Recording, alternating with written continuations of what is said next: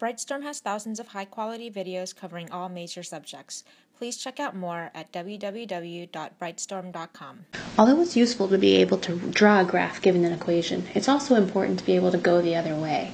Meaning if you're given a graph or if you're given some key features of a rational function or any kind of function, you should be able to write a pretty good idea of what that equation would look like. That's what we're going to be working on here, writing the equation from given key features. Okay, for rational functions, there's a couple different ways you could write the equation. The first way looks like y equals 1 over x minus b plus c. In this equation, this is one of my personal favorites. It's used a lot for transformations, and in my opinion, this one's more simple than the other. In this equation, b is the vertical asymptote. There it is. And b also tells you the side-to-side shift, of course, in the opposite direction. So a negative, instead of moving to the left, would mean move to the right. And then C here tells you the vertical shift up and down. And it also tells you that y equals c is a horizontal asymptote. So we'll use that. There's another form of the equation for rational functions, and it looks like this, where you have some polynomial on top of some other polynomial. I'm giving to you here in factored form. The first thing to notice here is if you have a whole, it's going to show up as x equals a. That's the x coordinate of the whole, a factor that crosses out on top and bottom. The first equation that I told you, this one that's my personal preference, we don't know any information about wholes, so the bottom one tells us the wholes. Also in the bottom one, you have the leading coefficient numbers a over b, and that's important because y equals a over b is a horizontal asymptote if the degree of the top is equal to the degree of the bottom. Degree, of course, means highest exponent.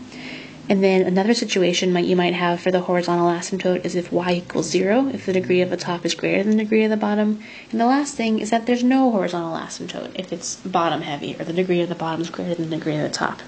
Let's try some. Write a possible function for the information given. Horizontal asymptote at y equals 3, vertical asymptote at x equals 2. Okay, since I don't have any holes, I'm thinking I'm going to use that first equation, because that one's much simpler in my opinion.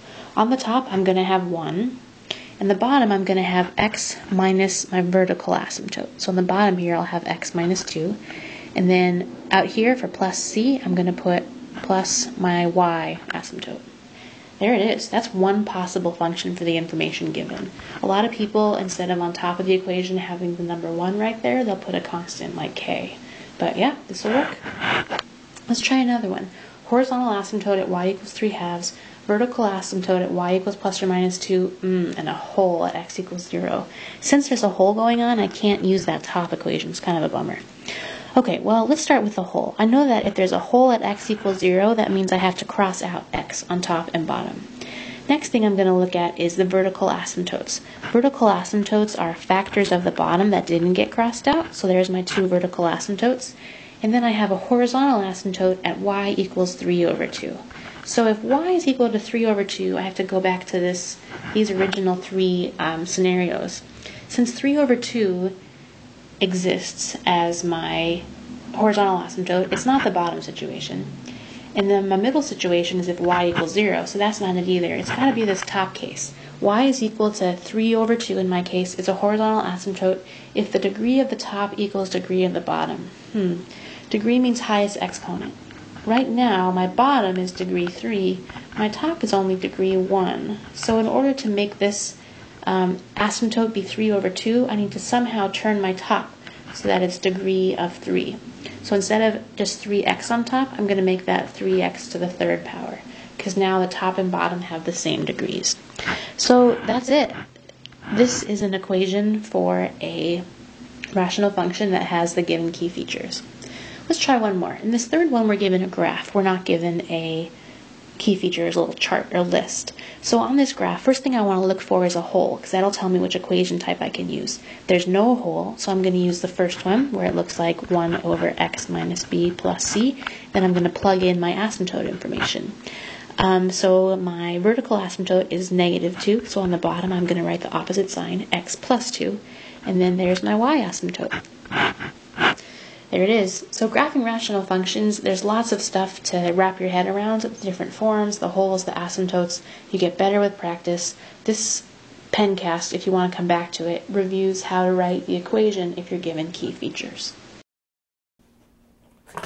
By 2. I can't do this with you two laughing back there. Work it. So if we had No, that's not right. 3 coplanar points. So have you ever gotten off an airplane? Has to be less than. Yeah. Dang. Is it like 500 degrees in here or what? All right, so when you're in chemistry class, you're going to be doing a lot of work. You're going to be starting over. So as an example, we could consider like you've got a chain hanging from two fixed.